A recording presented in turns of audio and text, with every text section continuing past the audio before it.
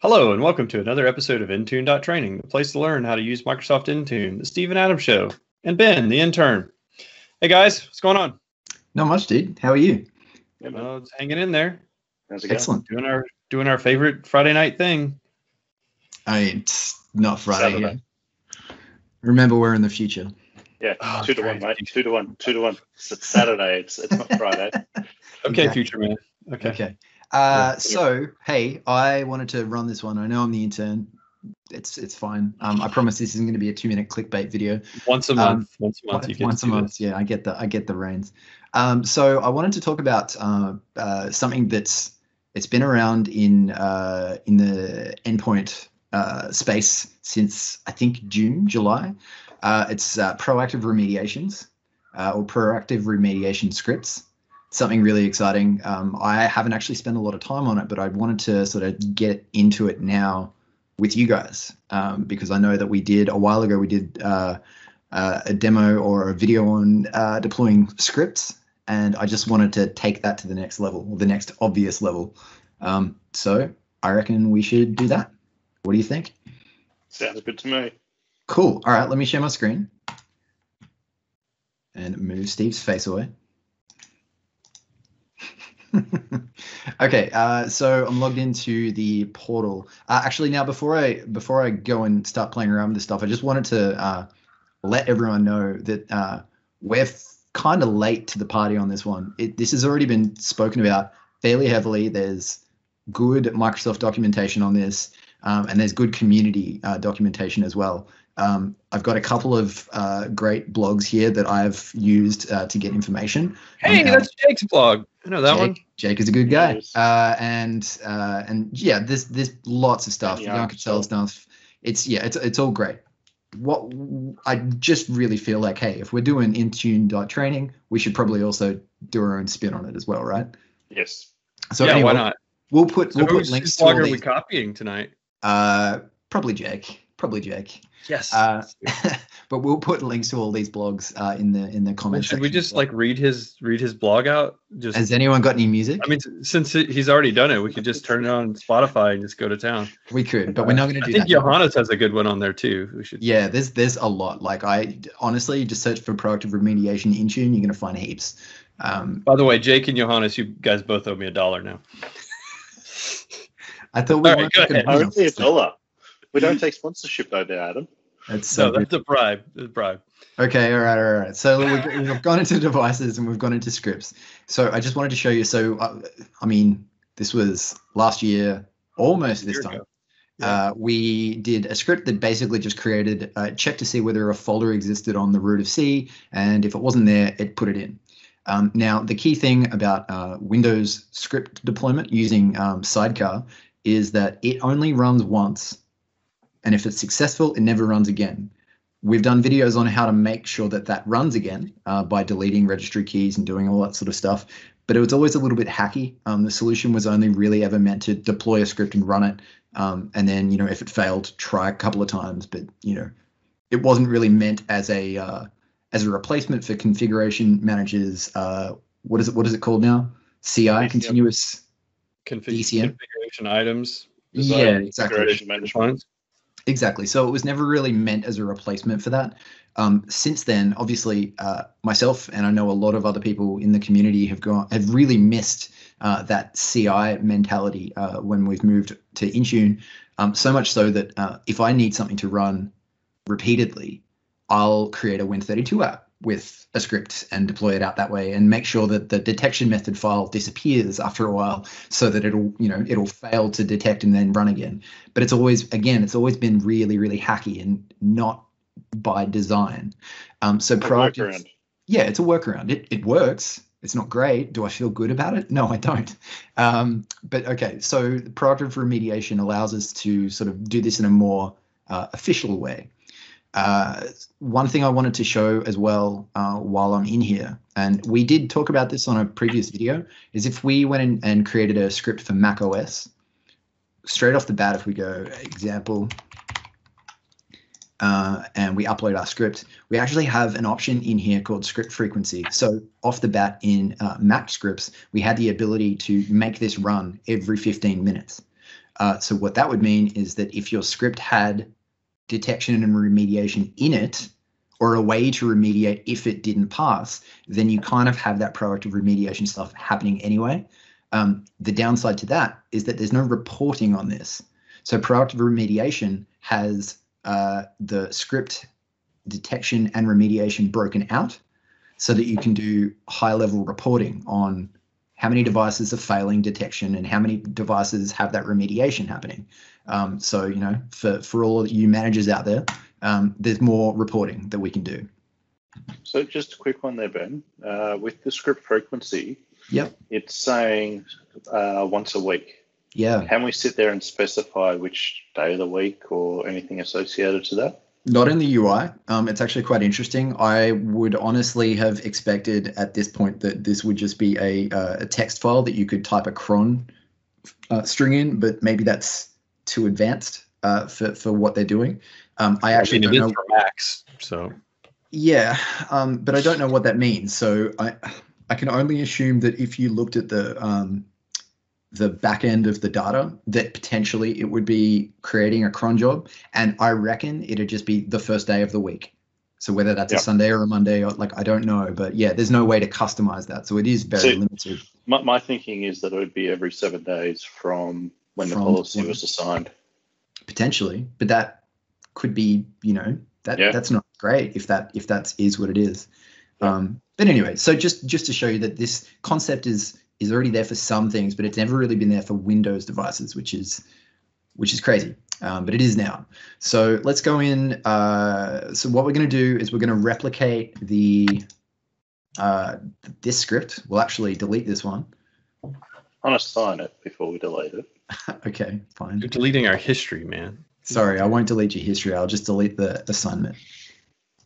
Because it's always best practice to remove the assignment and all of that before you actually delete it, because you may go, oh, I need to roll that back rapidly. Yeah, it's always best practice to make sure you remove the assignment rather than just deleting. Yeah, my habit is generally to put in, like, change the name of the thing and say decommissioned or something like that, so that I don't go insane. Okay, so that's unassigned. We're not deploying that script out anymore.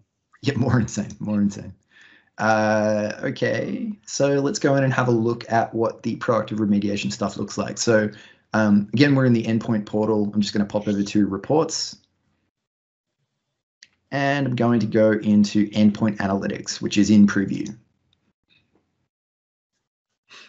It's exciting. Just a disclaimer on the endpoint, on the preview things, is just remember that they're subject to change at any point. So we generally don't see huge changes, but just saying, there's always that disclaimer, and they could be buggy even. They generally do private previews before they let the public see it, but you know, that's the reason it's in preview still. Let them work out the bugs. Exactly. So in here, we've obviously turned endpoint analytics on already to like look at this stuff. But what we're going to do is go into this report called Proactive Remediations. And the first thing that you'll see when you go in is this warning. Well, it's not a warning, it's just a heads up that you need to make sure that you have these specific licenses. I really, really like that this is here, because it takes the wind out of, I don't know why this didn't work, and then you need to explain that, you know, you don't have the right license. It just tells you straight away, make sure you've got Enterprise E3 or, you know, all the other options, and you also you must be a GA to confirm this.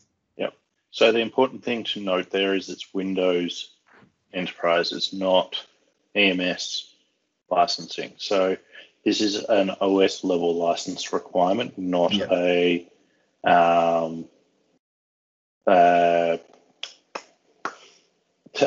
EMS licensing. So what this will mean is it's if you're running Windows 10 Pro on the client computer, this won't work, and that'll be based upon the CSPs that are associated. Yeah, so right now there's only 2 SKUs of Windows that this will work on. So it's Win 10 Enterprise and Win 10 like Education. Exactly. So if you were rolling out Pro, this is not for you. Go to the next video, or look at why you're not using Enterprise. Is what I would suggest. So we're just going to confirm. Hopefully I'm a GA. I know I'm an intern, but I'm pretty sure I'm a GA. Fingers crossed. Okay, sweet. So let's just have a look at what we've got in here. So it's loading. I don't have any scripts, so that's fine. We're going to create a script package. All right, we're going to call this Intune training folder check. Now, the thing the thing that I think or at least I know I will personally struggle with on this is trying to find these, because we're building a thing, we're building actions and scripts underneath the reports node, which just is kind of a weird place for this to be. I don't know if they'll ever move it, but it's just I would like to see it. Yeah, I would like to see it bulked in with the script stuff, or more importantly, I would like to see this replace the scripts as a rule, because I would like my scripts to have a detection method as well, or have the ability to turn that on or off. It's just wishful thinking, but that's where I see this scenario happening. Okay. Totally. Okay, so let's go in here. All right, so we've immediately hit a roadblock because I don't have the script. So we'll have to go ahead and create that. But let's just have a look at the screen here. So we've got the detection script and the remediation script are broken out into two things, like I said earlier, which is really good because it means that both of those things are run in different stages. So if the detection script passes, it's never going to run the remediation script. So it's great, right? It also speeds up the process. It's not going to do superfluous things if it doesn't have to. Right, so let's go in and we'll create the script and the detection script and the remediation script now. So I'm going to pop over to VS Code. Everyone should be using VS Code. And this is this script that we were deploying previously that Adam found, which is great. So again, we've just got this variable called folder, C drive Intune training. In here, we're just checking to see whether that folder exists, and if it doesn't, we're going to create it, and then we're going to return true. If there's any errors at any stage, it's going to say false. Now, this script is not going to work as a detection method for a couple of reasons. The first one is that the way that detection scripts report on pass or fail is on the exit code, or the last exit code of the process of PowerShell. And write host true will invariably just exit with what is commonly known as just exit 0. Exit 0 means it ran exactly how it was supposed to. There were no exits. Happy days. Similarly, if there was a problem with this and we caught that error in our catch statement and returned false, it's still going to exit as 0, because false is just a Boolean value. It's doing exactly what it's supposed to, and it's just going to exit to 0. So what we need to do is we need to rewrite this in a way that if this doesn't exist, we're going to exit as a non-zero status. So let's just say exit 1. But if it does exist, we're going to exit as 0. And there's also another problem with this script being used as a detection method there, Ben. Because it's doing the remediation. Yes. Exactly. So the key thing about detection scripts is that it simplifies what you're doing. You're just checking to see whether the thing that you expect to either be there or not be there is or isn't. If it's not, then you're going to push over to the remediation script. So it actually simplifies the code quite a lot. But okay. Now, sorry, yeah. So to that point, I started in Config Manager. I've started writing my detection and remediation script as the same script, and just having a variable that says remediate equals true, true or false, and then that way I only have to maintain one script, and then when you put it in the remediation section of the CI, you just switch it to remediate equals true.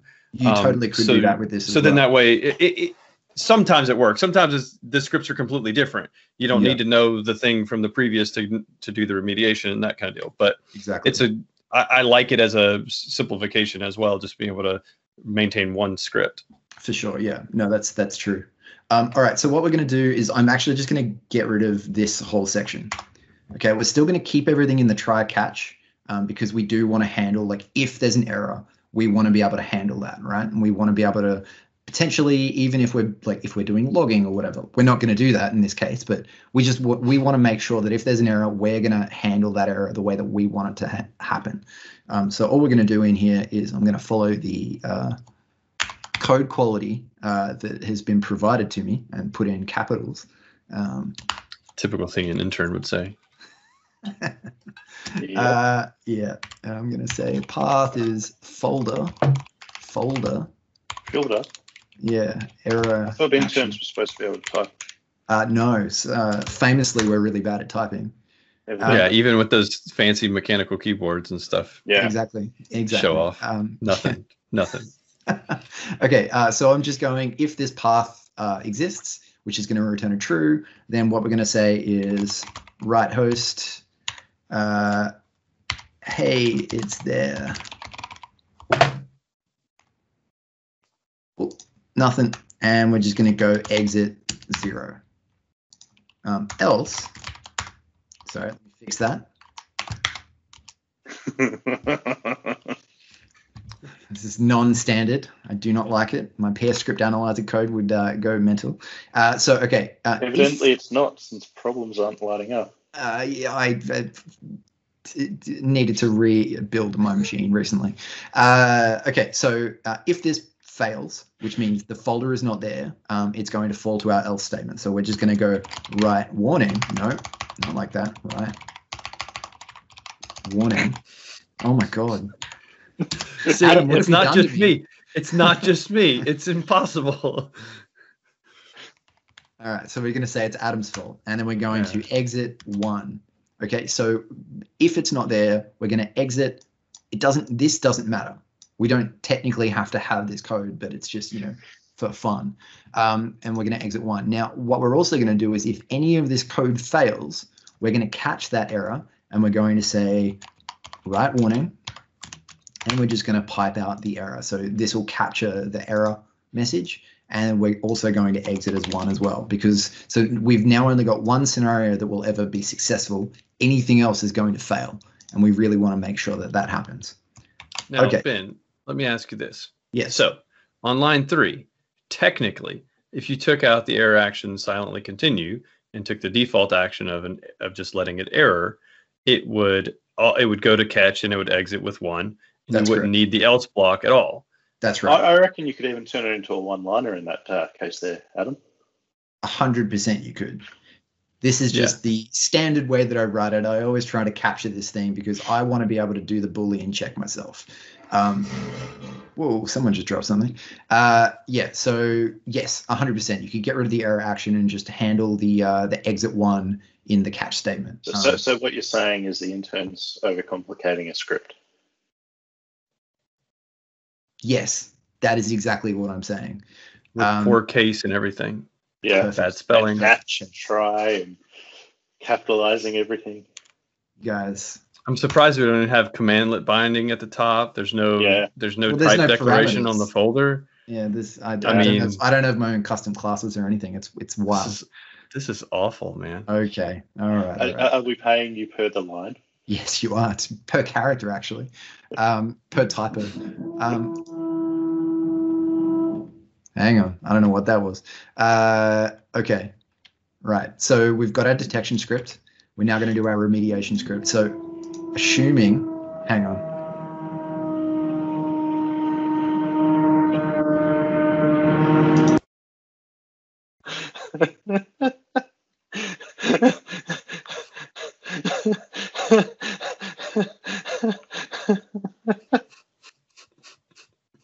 Feeling all right over there, Ben?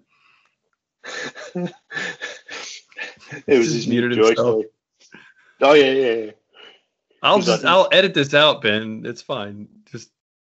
No, he's run off. Oh, did he?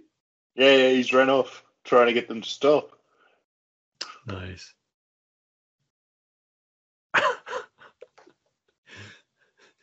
Go hand him a 6-pack. Hey guys, isn't it time for a break?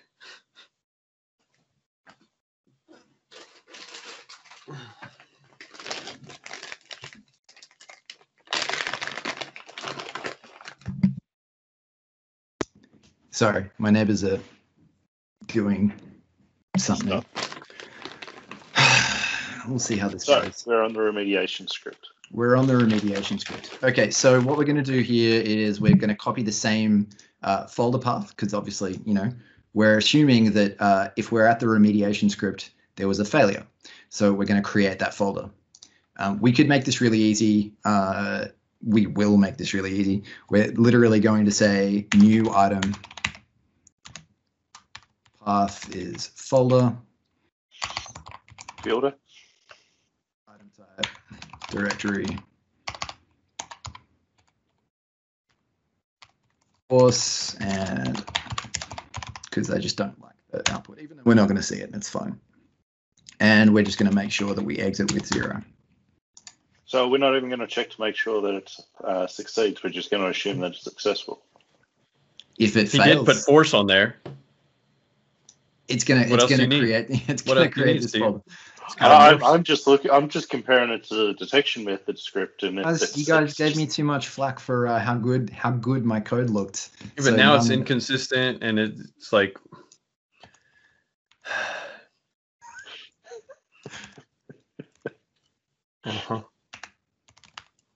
And this is why we're losing subscribers. This is it right here. Oh my God. Fileder. Well, you should have just named it Fileder by now. Come on.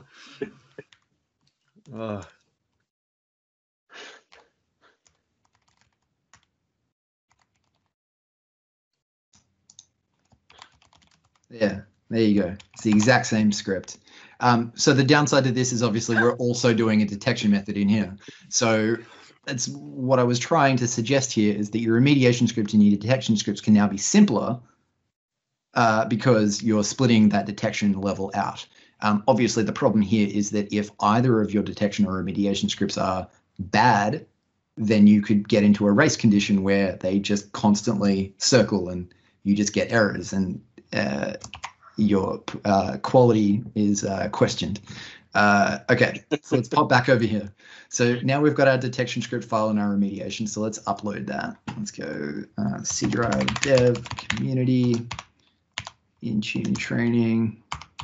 I got two. Remediation scripts detection, and it's pretty cool because you can actually see the code in here. So the code you just randomly get off the internet. That's also a thing that did not exist in the scripts thing. Yeah, that's correct. So that's cool. And our remediation, again, we can see it's all there. It's happy days. So we've got, again, the same as scripts. We've got the option to run this as system or user. Let's just run it as system by default. We're not doing script signature checks because we don't have that functionality at the moment. And we're always going to select yes to this because we always want to run it in the 64-bit instance. I understand why we should have that option, but this should be by default. Okay. Now, I want to assign this to a group, but I haven't actually created one. So let's just skip past that. I'll create it. And I'll pop over to groups and I'll create a group. Now, you guys have got naming conventions, I assume? Mm-hmm. Yep, we'll help you. All right, cool. What is the naming convention? So we're going to start off with ##, so it's at the top. Mm-hmm. Okay. Definitely. Yeah. And then it's going to be, you have to make sure that you have some underscores in it. Yep. So make sure it's descriptive. Intune, remediation. What version? Is it the final? Yes. Okay. Yeah, we'll see. Then we need to put who did it, like job role typically. Put your name. Yeah, cool. What's your name? What's your job? Intern. Yeah. Okay, that's good. This is perfect. I'm gonna go ahead and not put that in there because you guys look at this. The performance appraisal where he's doesn't follow direction. Yeah. Follows direction poorly. Very poorly. Now I want to put in your test device. Adam. Oh yeah, I should probably give you one of those. Hold on. Yeah. So this can be deployed. Hold on, let me open up VS Code to open PowerShell to open the command prompt to get to host name. Listen, no one watched the video that we took down last week, so several people did, and we apologize for. Wow, we had some really bad technical difficulties in that. Okay, desktop dash 06LA. Yeah, that one. Cool. And then I have a second one. Yeah. So what I was going to say here is that so we're deploying this to desktop, but you can deploy it to user as well. It doesn't matter. It'll get where it needs to go. Yeah. The other one is desktop dash S7. No, sorry, 7SI. There you go. That one there. Mm-hmm. All right. Cool. Now these are the same, or some of the same machines that we used during the initial test. They're still up and running. Cool. And I have deleted the folder off of them preemptively here, so they're not still getting those policies applied. Great. So I'm going to go back in here. I always want to go to devices to get to the thing. It's really See, that's what I'm saying. Yeah. Even to find like just all this stuff. It's been hard to. Oh, so there's actually there's two default ones in there. Those because it wasn't loaded yet. That's really cool. Update stale group policies, restart stopped offers, click to run service. That's awesome. So Intune people, if you're watching this, the devs, you should make this all integrated into GitHub the same way that you're doing with the community hub and in Config Manager, so that we can share remediation scripts to the community. Completely. Really cool. One new cool feature that we have in this that we don't for script deployment is that we can exclude groups. At the moment, you still don't have that functionality, which is good. Oh, sorry. By the way, did I miss the schedule piece there as you were doing it? No, you did. Well, maybe I did. Let's remove it and we'll go through the process again. So I searched for this, added it, and I set select. Oh, this is the same as when you're assigning Win32 apps now. So once you go in, you've got to then go to edit and change the frequency. Oh, we can set time of day. Awesome. We can. Time and everything. Okay, so minimum you can do is hourly. So it's once an hour, which is totally fine. So we can repeat it every hour. That's the minimum that you can run it. So you're not going to have any 5-minute proactive remediation scripts like I know I used to do in Config Manager. Every 5 minutes I'd run a thing. It was ridiculous. So because you were trying to annoy your boss. I don't know what you're talking about. So we can just do it once. We can do it hourly or daily, which is why I feel like this is going to be the successor to just script deployment, because we have that granularity now. So like, why would I just deploy, a single script doing it that way? So let's do it hourly because it's nice and easy. But as Steve said, we can basically build a cron job out of this, UTC, time, that sort of stuff. I think it's pretty cool. But we'll just do hourly for now. And we can see the schedule is hourly, and we'll just hit review and save. So just something I just thought of as we did this. So, I mean, basically, sky's the limit. If you can put it in PowerShell, you can probably do it here. Yeah. The only limiting factor here would be a payload of some sort and being able to tie into that in some way. But I could see it being something like you package up your payload in a Win32 app or something separate, and then your detection script would look for the existence of the payload before attempting to do the remediation and execute the thing you needed to do, that kind of deal.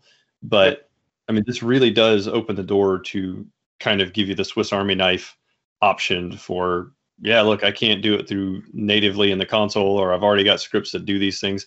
I mean, this is pretty cool. Like, I can go into Config Manager and I can port over CIs and just dump them in here now. And this is one more thing that I can use in Intune that instead of in Config Manager, one more thing that I can transition over. It's still better together. I'm not saying one or the other, but exactly. I think it's being just able to have it in one place is nice. Yeah, it's that one step closer in that sort of maturity space that, this was the one thing that I really, really have missed since moving fully over to Intune. Just that ability to remediate on failures, Yeah, it's good. All right, so let's go to your machines now, I guess, and do a sync or reboot them and see if the script comes through. Well, let's hit device status on here first, Ben, just to have a look. Yep. So nothing yet, but that would be again probably because it hasn't done the thing. Well, I think we just lost Adam. No, he's just sharing a screen. Oh, less video. Okay. And maybe audio? No, I'm here. Oh, I've just left your video. It's all good. All good. Do you have my feed? Yep. Yeah, I can see it. Okay. Yeah, so I'm running Teams through the browser because it doesn't like my microphone. So there's that. All right, so here we go. So we'll go into the company portal and we'll do this cool thing, or that one. Look, it's right there. Sync this device. This computer hasn't been on in a long while. Because it's still got the old company portal app icon. Yeah. Oh, well, it'll get a couple things probably. This could be so let's could be problematic. Sorry, I'm not trying to do stupid things with the Windows. So they are doing it on their own. Okay. Get the second machine. On the second machine, can you do the sync from the settings gear? Settings. Yeah. Accounts. And I mean, if anyone from the product group is watching, I find that this is more reliable. Am I correct, or am I just going insane? I just at least find that it provides more information that is useful for an IT person who's diagnosing the problem versus the company portal, which is probably geared towards the end user and maybe doesn't need to show all the same info. Sure. Yeah, I'd agree with that sentiment.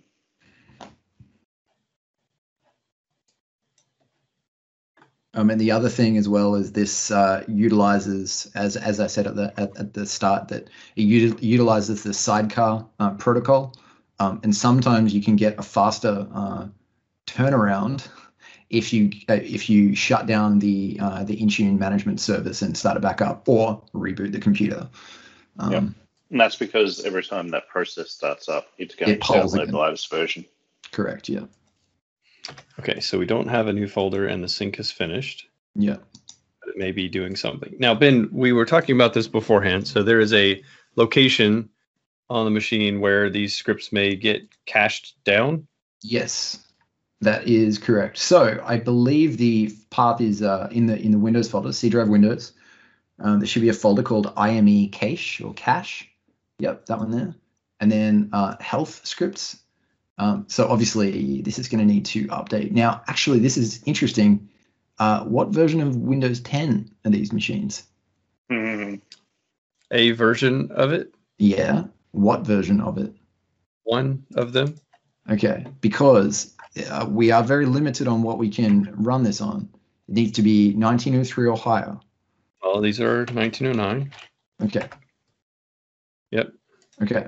Should be fine. So it's just going to take its time. Obviously, so demo land. One, beat it out. Well, and as we continually run into on our deal here is we keep doing these on my machines in the US, and the tenant is in Australia, and probably just we're not getting policies quick enough. Yeah. So if we just wait, I'll just edit the silence. We'll just come back. Or you won't. And you'll just get us staring at the screen. Yeah, we can do that too. It's good.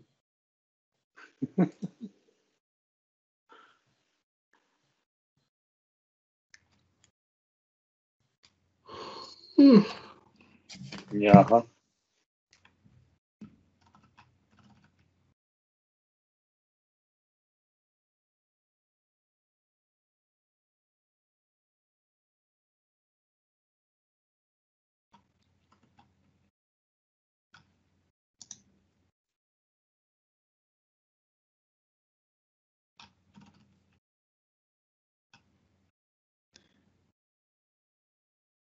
This is going to be funny if this doesn't run. It will. It just might take some time. Yeah.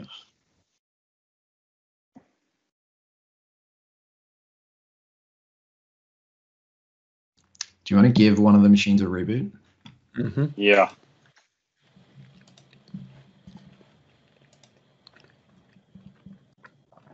Yeah, this one has updates pending.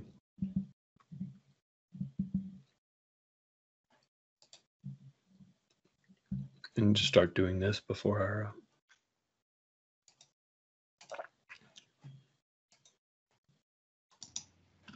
Oh, should I not log in with enhanced session too?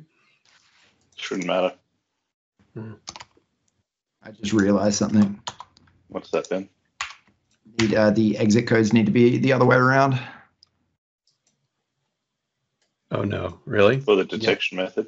Apparently. I'm just looking at Jake's thing. Did he calls that out in there? It doesn't explicitly call it out, but he says that add VPN. So the thing that he's doing is exit 0. And then if, oh, hang on. No. I had it right. Push. Yeah, no, of course I did. No, I had it right. That's fine. Ignore me. We always do. Okay, great. Sounds like Adam's having some food. Yeah, got me some trail mix up here. All right. By the way, this is all getting cropped out, so Yeah. All right. No problems with all this at this point.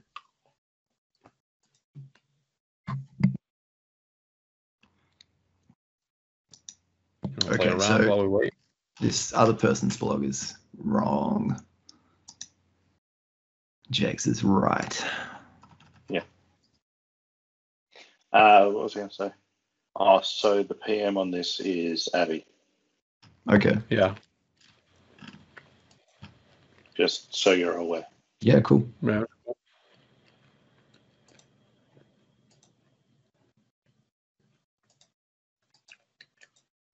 They probably have some grand vision for why and whatever. Yeah.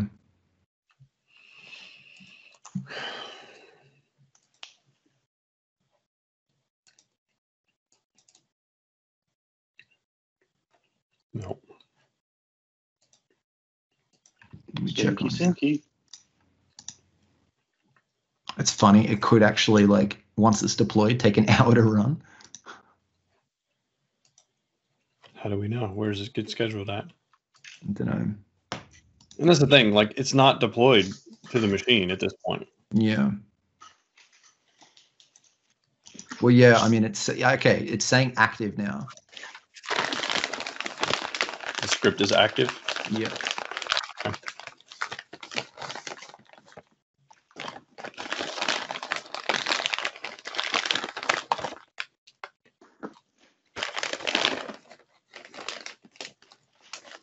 This is the least healthy trail mix I've ever had in my entire life. What's in it?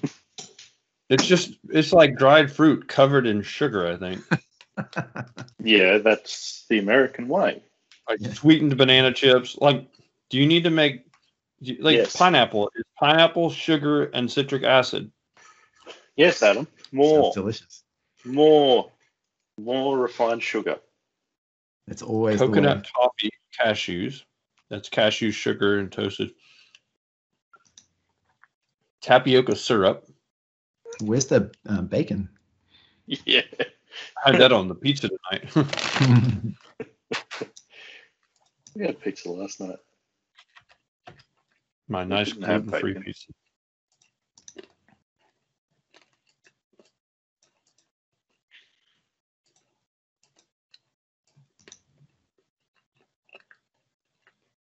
Looks like Victoria's edging towards getting out of their lockdown there, Benji. I don't believe it. Down to 37 cases today. Are you guys still in lockdown? Yeah. Like, still only being able to leave the house 1 hour a day? Yeah. You guys are actually abiding by that? I don't really, like, I've got everything I need is close by, so nothing really affects me. It's the can't leave the house past 8 p.m. is the real kicker. Because famously, the coronavirus is more active at 8 p.m. till 5 a.m. Yeah. It's just harder to police. Yeah, I mean, yeah, it's ridiculous. It's to give the police and the military a break in the evening, like everybody else, from patrolling the streets. They're not patrolling the streets. No one's doing anything. People are doing whatever they want. The shops are packed. Oh yeah. Is that a helicopter? Sounds like it. Sweet. I'm out of here, guys. Why isn't this running? It's time to get on the helicopter. Your device will be restarted. Yeah. And shooting at people. Yeah. Let's go to the next bunker. Did you see that have a link? VM in our tenant that you can No, spin up? I deleted them. Steve, do you have anything? What's that? Do you have any VMs for our tenant? Yeah, I think so. Ben, you did add my machines to the. Yeah, yep. Right. 100%. Still can't believe you wouldn't actually use the group that we said.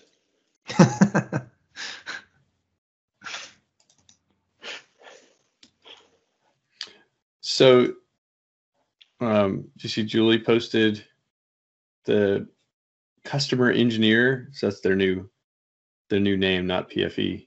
Yes, that's correct. MS Intune customer engineer. They got an opening, and so it says it's in other United States. Anyway. The city state. Right. Yep. Do it, man. Apply. No, it says 25 to 50% travel. Oof. I'm not doing that. My wife would shoot me. I don't like traveling that much. I mean, tell them you'll tele-travel. Like, no one's traveling in real life. Just. Well, I mean, in the US, for what it's worth, like Julie says that she never travels for her clients. Yeah. It all comes down to personal preference. Like, for us, if we want to travel every other weekend, well, every other week, once we're allowed to travel again, we can. Yeah. Hey, did you guys find this cool button on your mouse?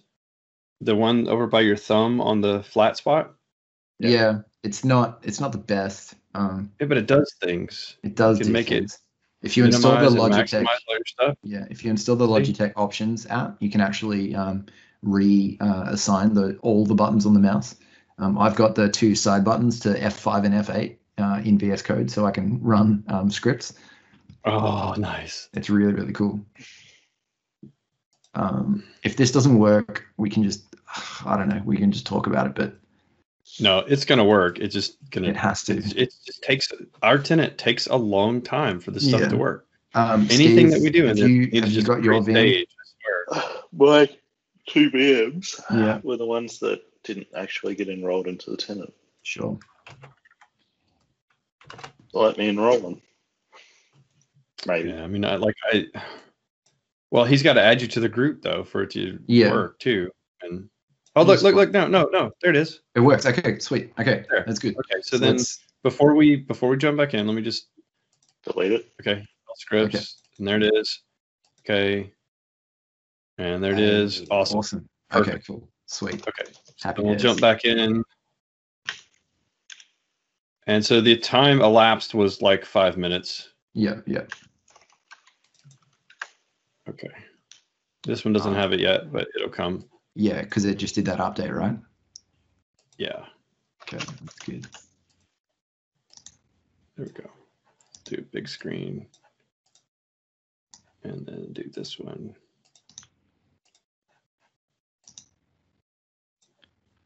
And what's interesting is I still haven't got the policy hasn't returned back yet, which is fine. Well, yeah, because it's going to take a little bit to process. Yeah, it'll probably be in the next hour. Like the next time it does the detection, it'll probably return the result back. Okay. Well, that's. Right. I mean, so I'll sync it again while we're waiting or while we're talking through it. Yep. Okay, so then we'll just, I guess, cut back in here. Yep. All right, I'll just start the sync and then we'll start talking. Cool. And then you can say, "Okay, Adam, we're back." And because we were looking for the IME stuff, right? Well, yeah, let's just start. Yeah, we'll just start there and say, "Hey, we waited. We're cutting back in. We took a break. Blah blah. Okay. Whatever." So just keep it at that screen, and we'll start. Okay, go ahead. All right. Okay, sorry about that. We took a little break to wait for the sync to finish. These virtual machines that we were running were quite old and they had some updates that they needed to be done. Okay, so we've just done a sync on this machine. What we're going to do is we're just going to show you where the actual code that's run on the machine lives on your machine. So it's in C drive Windows. There's a folder called IME cache health scripts. And then there's this GUID, which is the this is actually the ID for the app. Now, what Adam didn't show, because he'd already clicked on it, was when you go into this, you need admin access to get to it. So if this one if the other one comes up, I'll show it there. But it did prompt for admin credentials, and then it unlocked the folder for me. So it is it is secure, but it's important that we do this next bit. So just open up the detect in Notepad or whatever, or ISC, I guess, is going to open. I haven't seen this in so long. Yeah. Maybe you can like package up VS Code to push down to all of our clients. Yeah, I can do that. Okay, the important thing that we're looking at here is this is obviously the code that ran in plain text, not encrypted. So if that payload had important information like a password or like a SAS key or anything critical, or even like a certificate hash or whatever, it's potentially retrievable by people that maybe shouldn't see it. So the code that we're running here should just be basic health stuff. It should not be business critical or contain any major secrets in your environment. Passwords and other Don't put passwords. I mean, follow the same principles that you would follow anyway. Just understand that the code is there.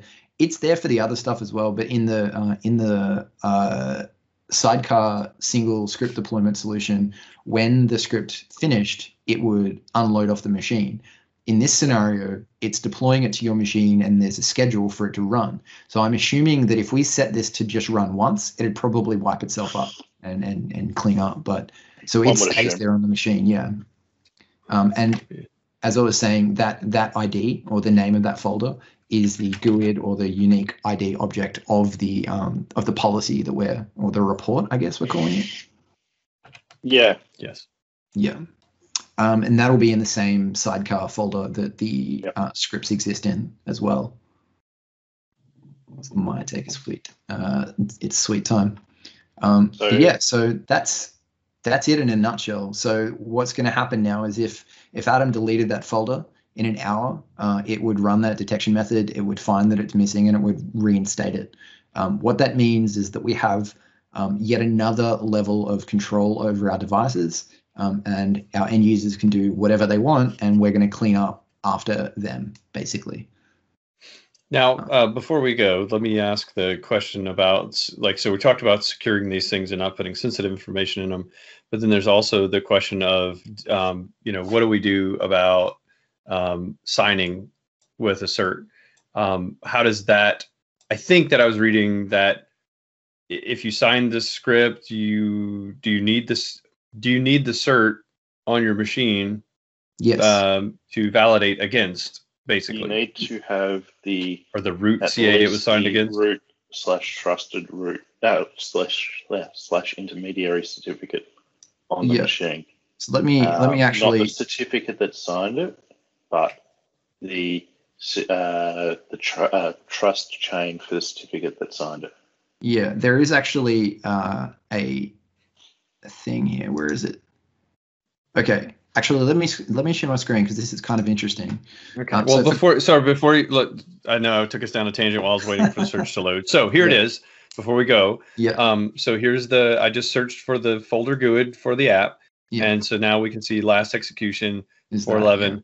And so if we were hackers, we could hack this date and probably just convince it to run again manually. UTC time there. Yeah, it is. Yeah, it is.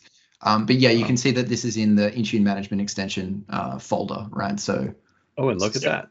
Yeah. We have a result too, which this should be the result in JSON form that it's going to return back up to the server for us. Yes. If I had something like VS Code, it would make it look pretty. Here, Ben, I'll send it over to you in the chat, and you can, when you share your screen, do cool things with it. All right, sweet. Stop, Ben, you want to start sharing? Yep. I'll share my screen. Uh-oh. Boy, I unshared my screen and I lost audio. I thought we were in trouble again. That's all good. And you may want to share your video again. Yeah, I'll do it again. No, Adam. The camera. Oh, yeah. Turned off. Camera. I can't win with this computer right now. I swear. Okay, copy that into the chat if you haven't already. I'm working on it. It locked me out of my machine.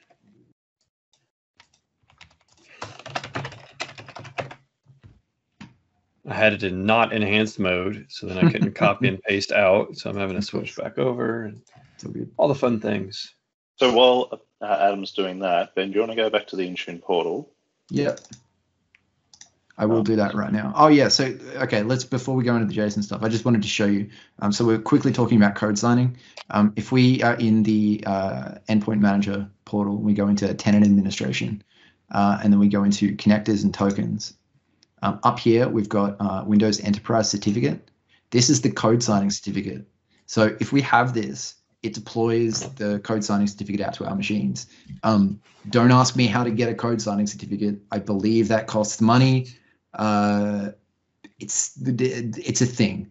If you need to sign code, you get that.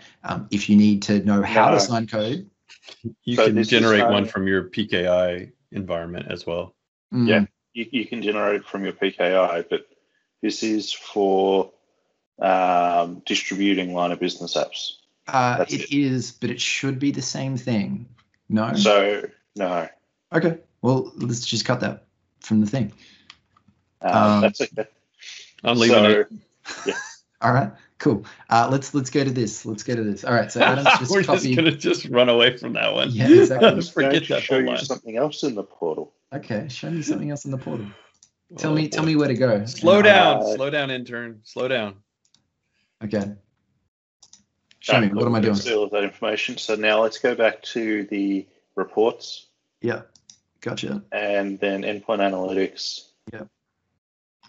And select our proactive remediations. Ooh, look at this. Yeah. And we select that bad boy. So we had a machine with issues, but we also have a machine that's resolved that. So next time this runs, we should get 0 with issues. So this is a live report. That's correct. Which is a big thing. Or we should get 1 without issues. Mm-hmm. Yes, correct. We should have 1 and 0 with issues. Exactly. And then if you go to device status, you'll see both of the computers. So the other one just hasn't pulled back. Yeah, that's right. So it's not 100% live report. Yeah. It just takes time to process through. Yeah, that's really good. And that's sorry, Ben.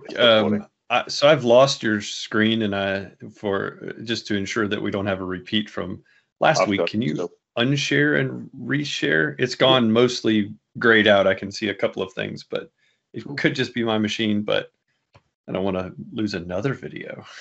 Neither do I. There we go. Much better. That's better. All right, let me just move this across. Cool. All right. Well, I think we're pretty much done anyway. Yeah. Well, so go back to the VS Code screen and let's take a peek then. So this is what it sent back. Yeah.